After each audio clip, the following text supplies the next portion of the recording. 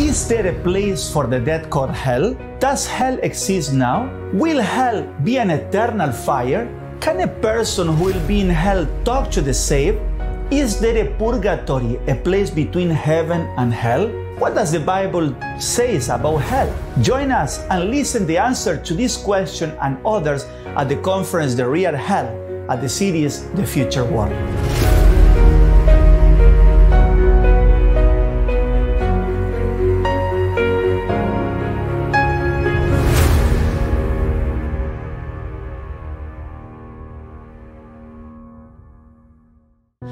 It is a pleasure for me to share one more topic, and today topic number 11 of this series, The Future World, from Washington, D.C. in United States. Who's speaking is Pastor Pablo Hangerun, today with the title, The Real Hell.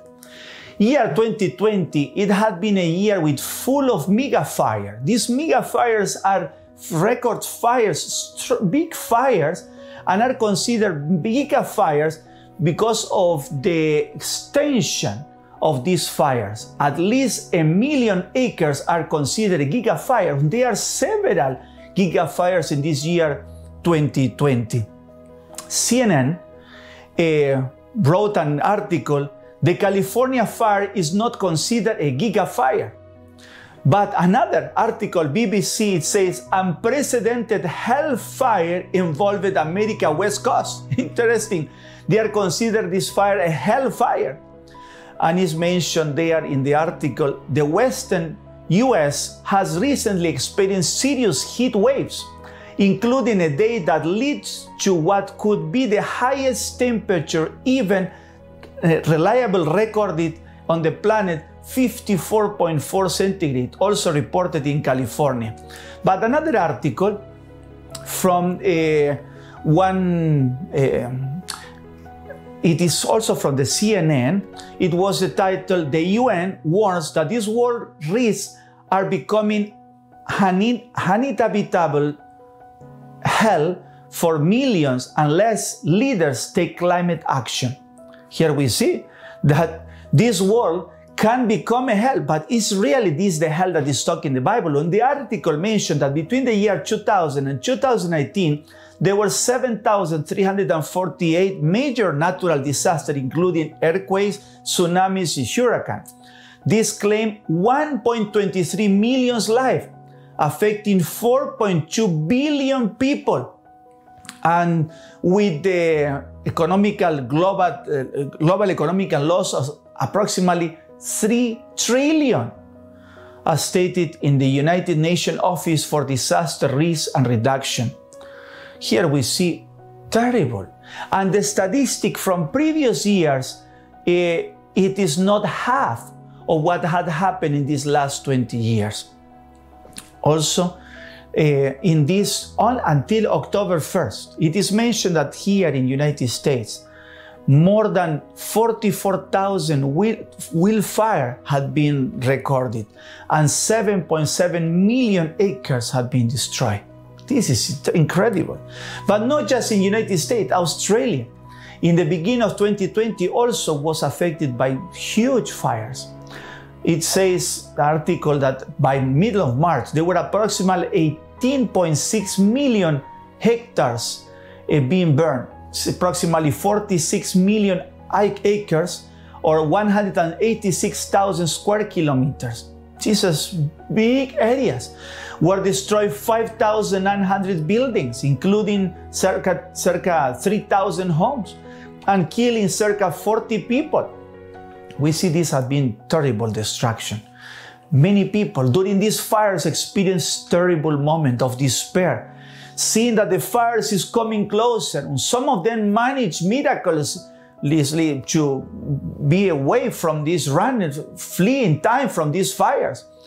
But others, it had been terrible to see in the news people that were caught in the fire in the cars, and they were burned alive in the cars. We can ignore that the risk of earth temperatures. We can ignore that every year there are more catastrophe fires. But are all these really the hell that is speaking in the Bible? I want to go to another area. There are, even among Christians, especially in the Catholic Christian, the Catechism of the Catholic Church, in the Article 12, it teaches about hell. And in the point number 1035, it says the teaching of the Church affirms the existence of hell and its eternity. The souls of those who die in a state of mortal sin descend into hell immediately after death, and there they suffer the sorrow of hell. This is the eternal fire. This is the article I'm reading from the Catechism, the Catholic Catechism, the Article 12, in the point number 1035. But they also speak about another belief. It is the belief of the purgatory. In the same Article 12, this is in the point number 1030. It says there, those who die in the grace and friendship of God, but imperfectly purified, those sure of the eternal salvation, suffer after their death a purification in order to obtain the holiness necessary to enter in the joy of heaven. This is a middle point. They believe a place between heaven and hell that is also fire, but necessary for purification. That means that they are suffering the fire there, but they manage to leave the fire and finally reach heaven. But there is no Bible text, there is no reference of the Bible there. The Bible in no place speak about this purgatory, this belief of this theory of the purgatory. But does the Bible speak about eternal fire? Yes, the Bible speak about eternal fire. Jesus and the apostles spoke about death. But I want to remind you what we spoke previous days. Jesus and the apostles spoke the death as a state of sleeping, being in a sleep. And in this state of sleep, we also read that there is no conscience, that there is no knowledge. But let's read today other text. Matthew 5:22, it says there, but I say unto you, that whosoever is angry with his brother without a cause shall be in danger of the judgment. And whosoever shall say to his brother, Raka, shall be in danger of the council. But whosoever shall say, thou fool, shall be in danger of hell fire. Here we see the Bible speak about hell. But the question is, when is this hell going to happen? Is there already a place that is called hell? Let's go to the book. That is the major book that we are studying in this series, The Future World, the book of Revelation. The book of Revelation in the chapter 21, when it's speaking about the last events, and it's talking about new heaven and new earth, just in the future, the end. It says there in Revelation chapter 21, verse number 8, put attention. But the fearful and unbelieving, and the abominable, and murderers, and warmongers, and sorcerers, and idolaters, and all liars, shall have their part in the lake which burn with fire and brimstone, which is the second death. Oh, just a moment. When is done the second death? What is he talking about here? Why do we mention here the second death? Normally, when the people die, they are dying in the first death. But here is mentioned the second death. We are going to clarify why is mentioned this. The book of Revelation is very clear in the events of the last days. When we go to the book, the Revelation chapter 19, there we already saw in past conference in this series, The Future World, that Jesus Christ is coming. And he's coming as a king, but he's coming also as a judge. And we saw that when Jesus will come, what will happen in the second coming? Those that believe in Christ, they resurrect with the Lord, and they are going to meet Jesus on the earth and go with Jesus in the second coming. In the conference yesterday about the judgment, we saw that after the second coming of Jesus will be a period of 1,000 years. This earth will be desolated because at the coming of Jesus, all the wicked will die. And during this 1,000 years, it will be a period of judgment. But after the 1,000 years, what will happen after the 1,000 years? Let's go back and let's read this and review this in Revelation chapter 20. It's very important to be clear in these last events. Revelation chapter 20, It says there, verse number 1. We review number 1 and 2. It says, and I saw an angel came down from heaven, having the key of the bottomless pit and a great chain in his hand. Verse number 2. And he laid hold on the dragon, that old serpent which is the devil and Satan, and bound him 1,000 years. This is what happened after Jesus go with the saints to heaven. Verse number 5 now. But the rest of the dead live not again until the 1,000 years were finished. This is the first resurrection. Here we see the first resurrection is when Jesus comes, the saved one.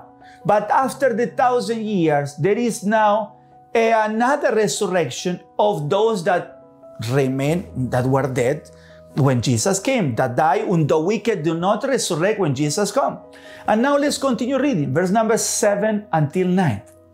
And when the 1,000 years are expired, Satan shall be loosed out of his prison, and shall go out to deceive the nation which are in the four quarters of the earth, Gog and Magog, to gather them together to battle, the number of whom is as the sand of the sea. And they went up on the breadth of the earth, and compassed the camp of the saints about, and the beloved city, and fire came down from God out of heaven and destroyed them. Here we see, it's talking people that are alive these days.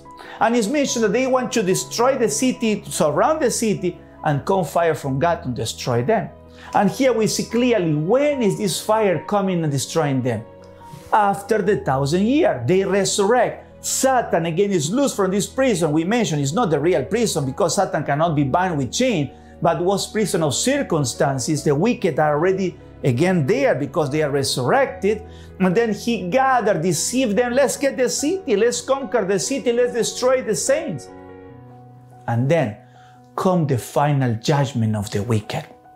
Yes, after here we see that after this 1,000 years is the destruction. Then there is no hell today, because this will contradict here what is written in Revelation. And they will contradict that when Jesus will come, the saints will be resurrected to go to heaven. This will be the moment that the saved will go to heaven when Jesus comes. There is no heaven today for those that die. There is also no hell today, and neither is a purgatory, a middle place. There is not the purgatory. Revelation chapter 20, verse number 10. It says, and the devil that received them was cast into the lake of fire and brimstone, where the beast and the false prophet are, and shall be tormented day and night forever and ever. Here we see the destruction forever and ever. But what is this destruction forever and ever? It's really a fire that will never end. And will the fire surround the New Jerusalem? This is the picture that we see, that they are wicked, are surrounding the city, then come fire from heaven and destroy them. Is the meaning of that the fire will surround the city forever and ever?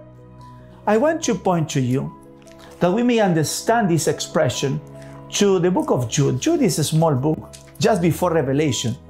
And there, verse number 7 say, even as Sodom and Gomorrah, and the cities about them, in like manner, giving themselves over the fornication and going after strange flesh, and set forth for an example, suffering the vengeance of eternal fire.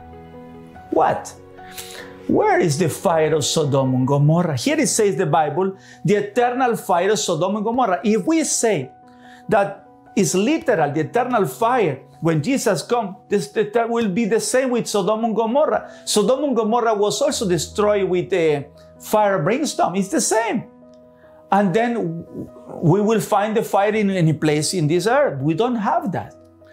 Let's see also Luke. Jesus also mentioned about this.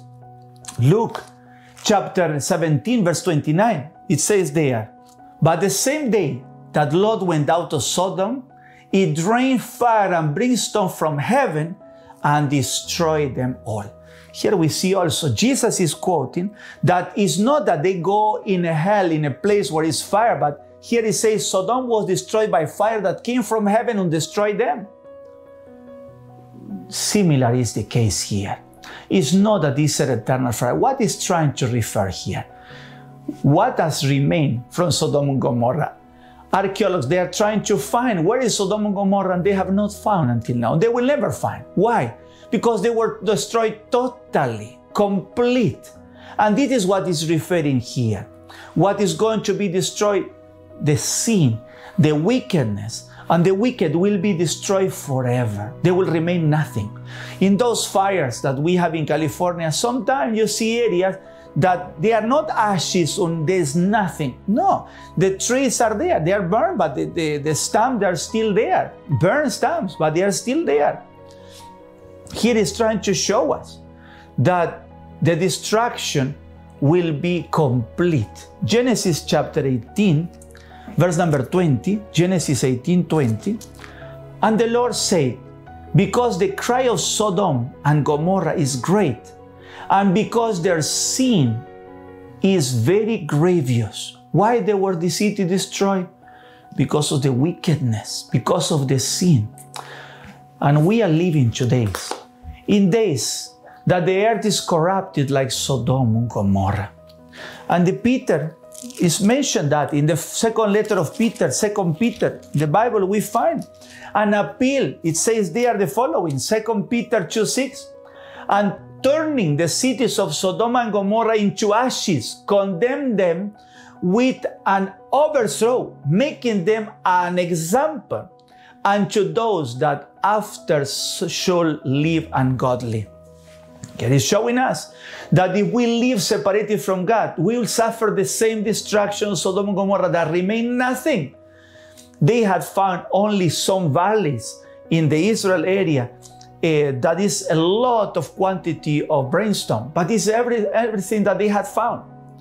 In the book of Revelation, let's continue reading chapter 20 to see the real destruction. What else is mentioned there? Revelation chapter 20, verse number 12 to 15, it says, and I saw the dead, small and great, stand before God.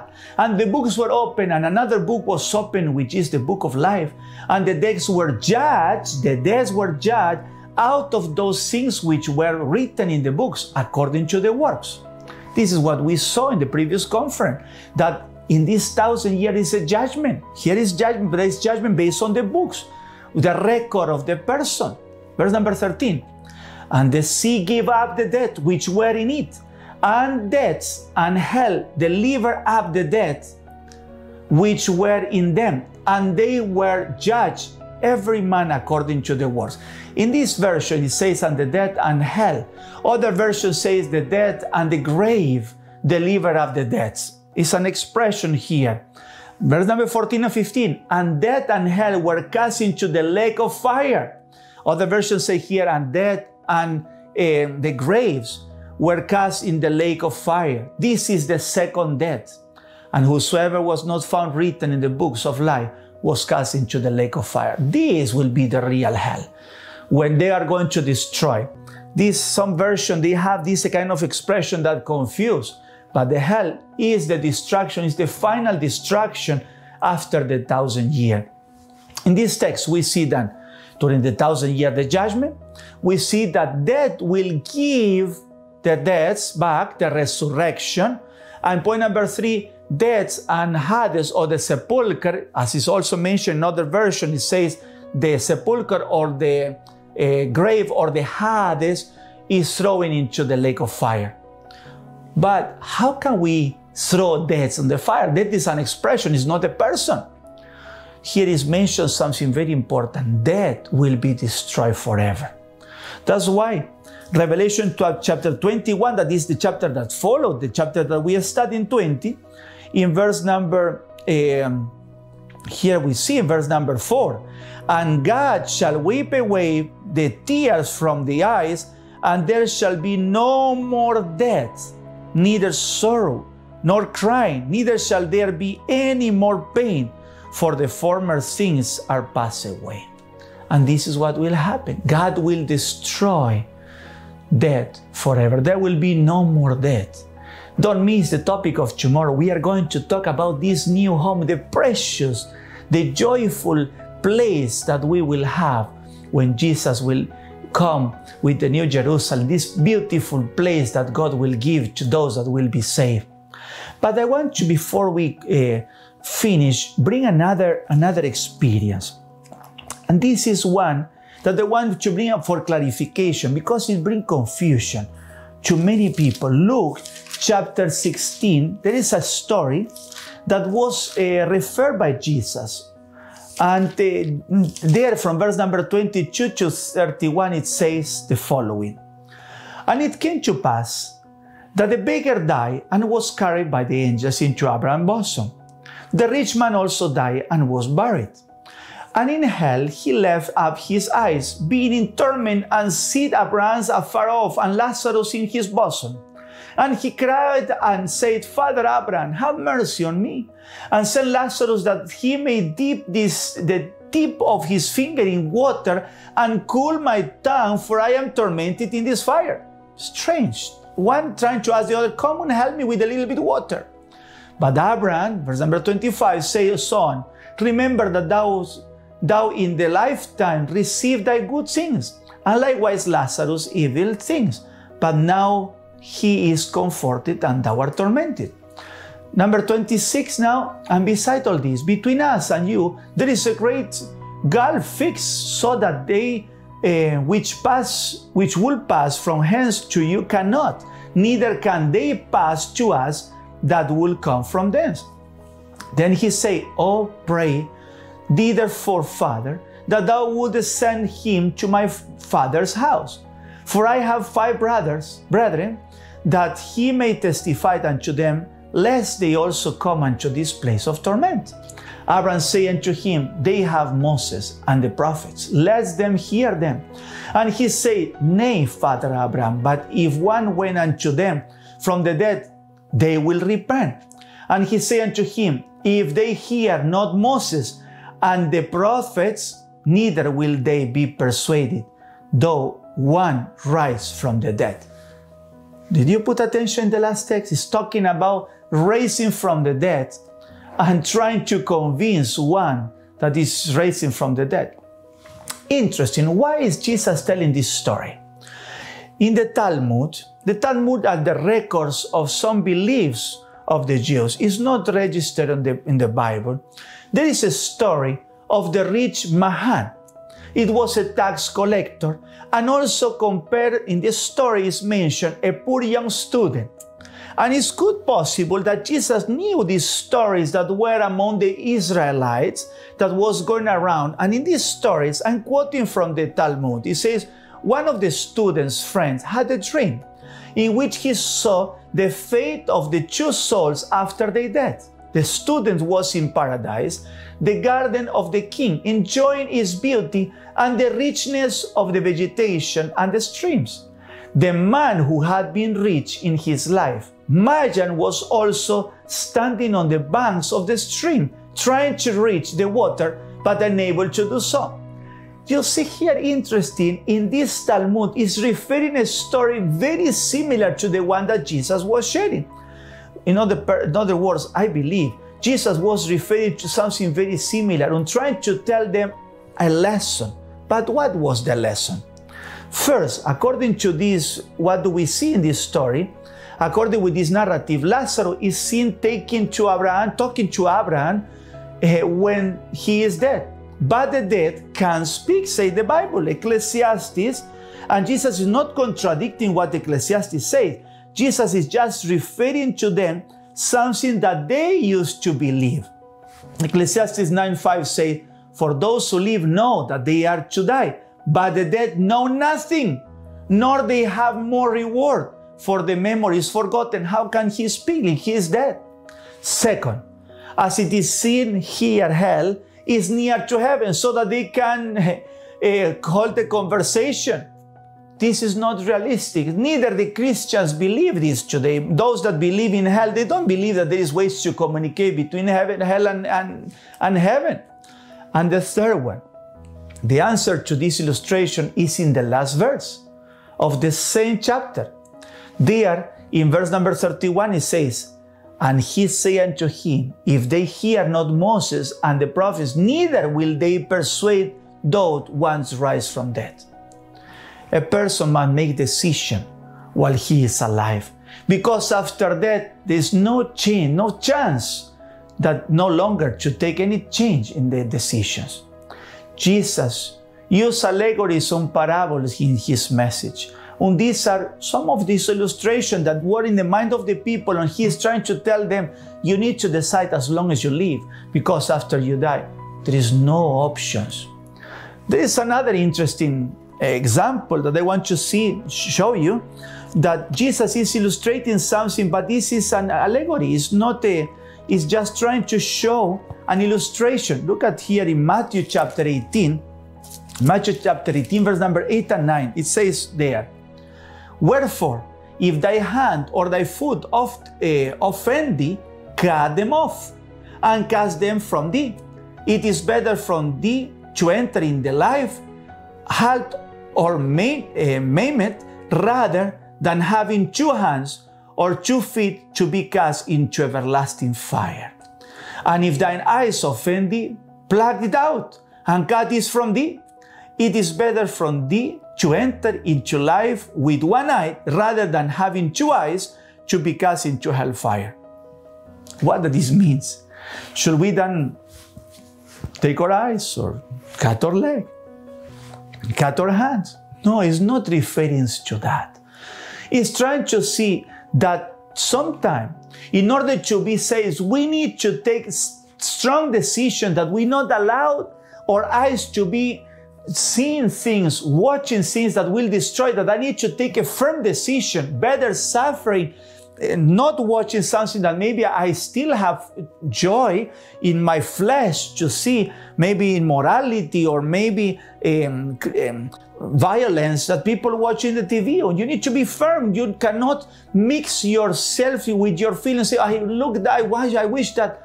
You know, it's trying to tell very clearly, better you remove your eyes, better you stop watching those things. Or your hand or your leg doing things, better you don't do that than lose the eternal life. Philippians chapter 4 verse 13 says, I can do all things through Christ which strengthens me. With God's help and power, we can overcome evil.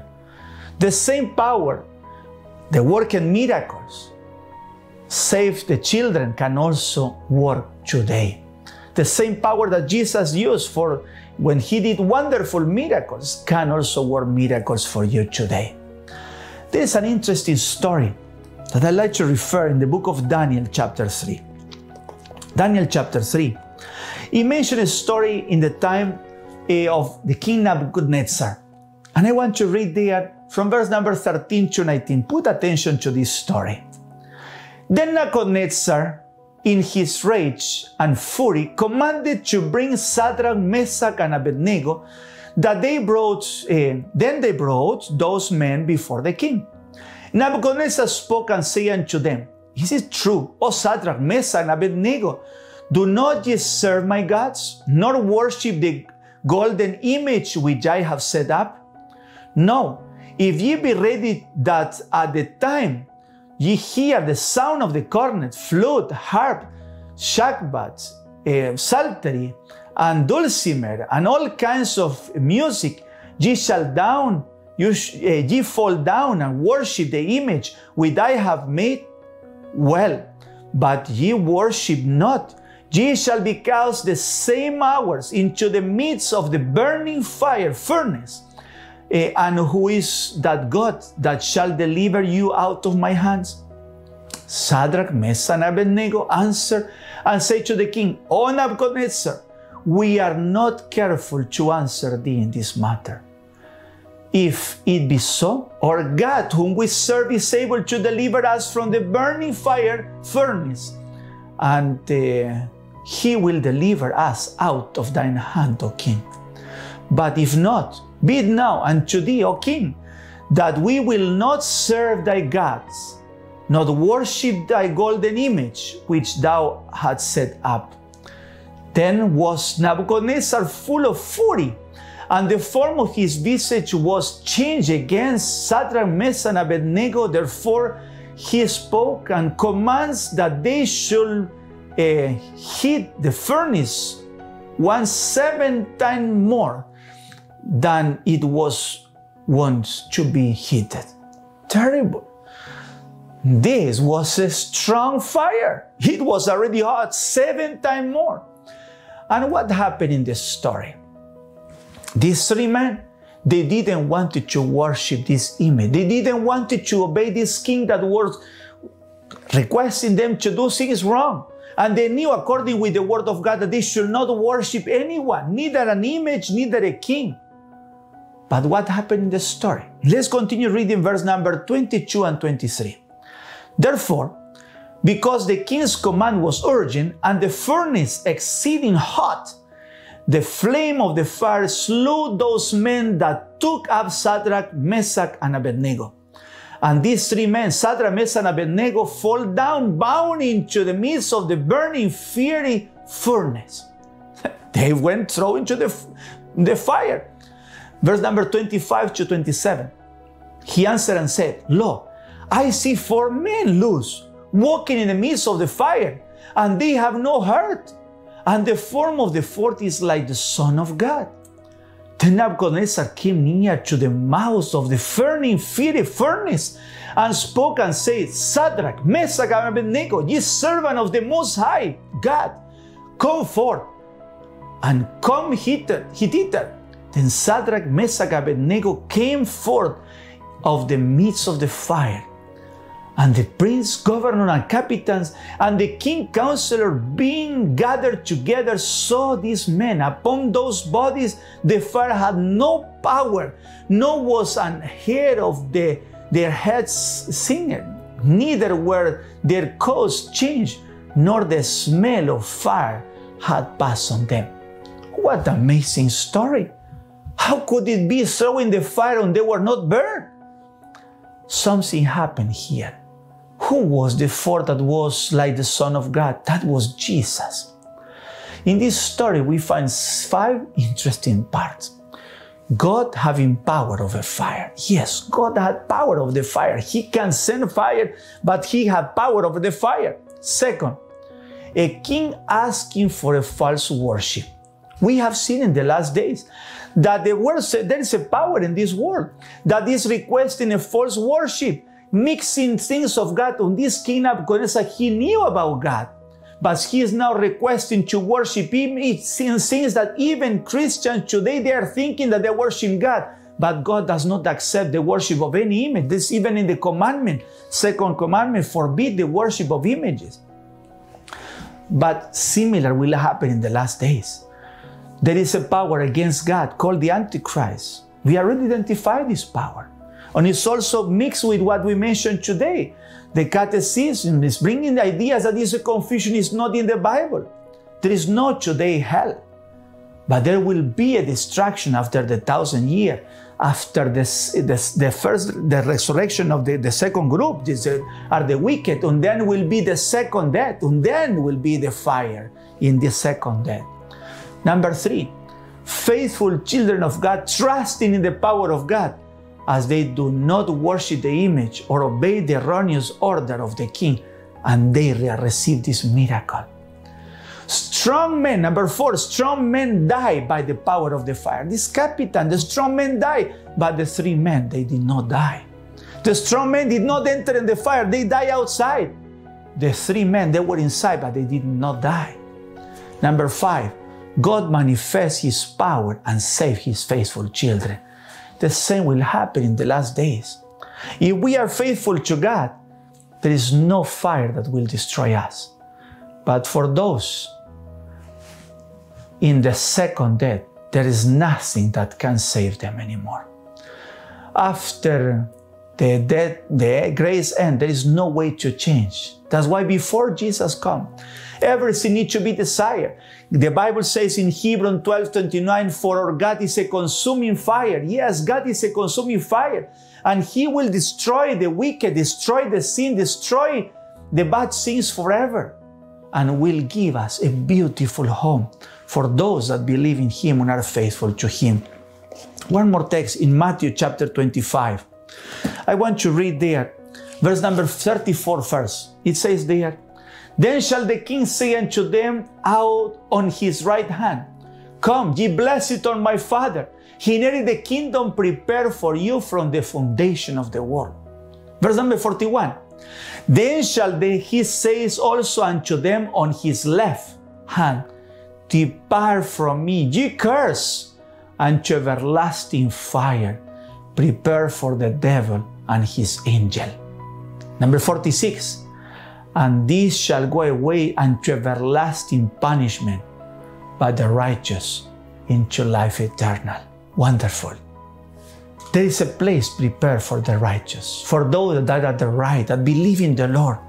And today is a time to rescue your soul. Today is the time. That's why this rescue project prepared this series, The Future World, to see the dangers that we are facing. And soon is the end. Soon finish the grace. So today is time for decision, my dear friend. Let's depart from evil. Let's depart from lies. Let's depart from fornication. Depart from all kind of sin. And let's worship God in truth, according with the Word of God. Not as men require to mix things from God or not from God. No, let's do what is right in the sight of God, that we may save our life and be with the Lord forever. My dear friend, may the Lord help us, that in the great day of God, we may be prepared to meet Him in the clouds. I'd invite you to bow your faces and to pray together.